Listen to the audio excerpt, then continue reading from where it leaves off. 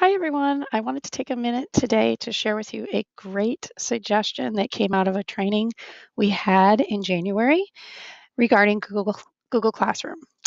One of the big complaints I hear about Google Classroom from teachers is that they go through all the work of creating these courses, and then at the end of the year, they're not able to duplicate all of the work that they've done. In our session in January, a teacher suggested creating a master class where you would create all your lessons, activities, and files um, to share with your students. And let me show you how that looks. So let's go ahead and click on plus, create class. I'm going to name this Master Reading Class. You could have any name here. I'm just using the word master to remind me that this is my collection of resources for my reading classes. I'm going to go ahead and click create.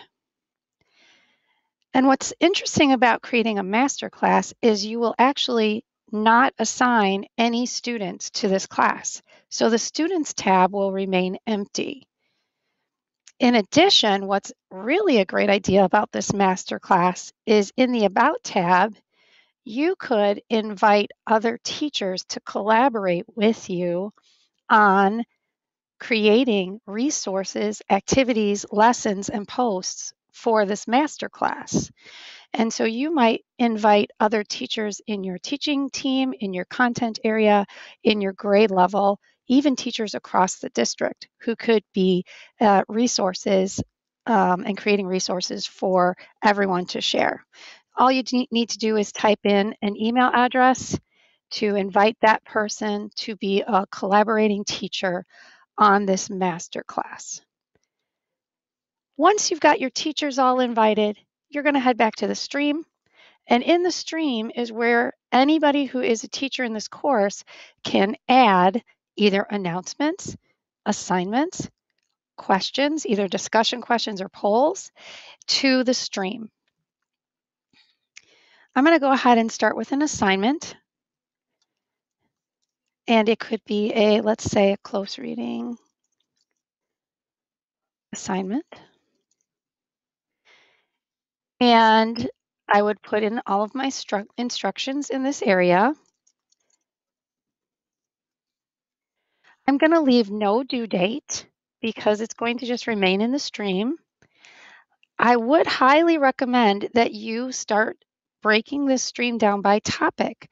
I would say create a topic. Your topics could be based on quarters. They could be based on standards. And I'm just going to say standard one, even though that's probably not accurate.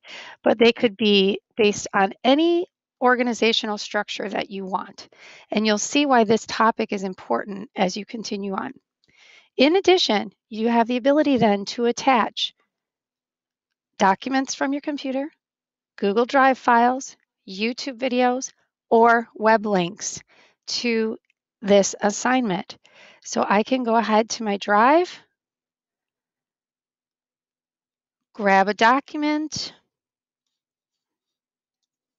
that I'm going to use for my assignment. I've pre-created that and I've added it here. Notice I've listed students can view the file. If that's all you want them to do is view it, you can leave it at this. If you actually want the students to get their own copy, you need to select make a copy for each student. Or if you want all the students to work on one file, you choose this middle one. Students can edit the file. I'm going to choose make a copy for each student. And I'm going to go ahead and assign this out. And it's not really assigning it to anyone because there's no students. So it's just going to sit here in the stream. We can continue to do that by adding various types of assignments, questions, announcements, and posts, and getting them into the stream. Now, once they're in the stream, now the great part is I can go to any of my other Google Classrooms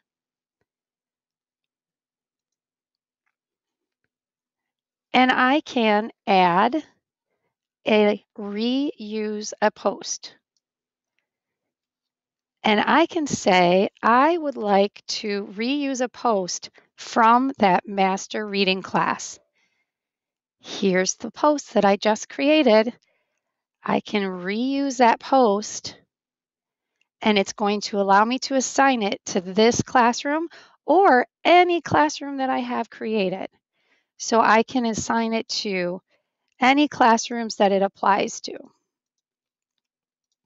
I can also choose any students I want to apply it to, and I can make any changes. Maybe I need to change the topic. Maybe I need to add more resources. Once I assign this out, it's going to go from that master class to this new class.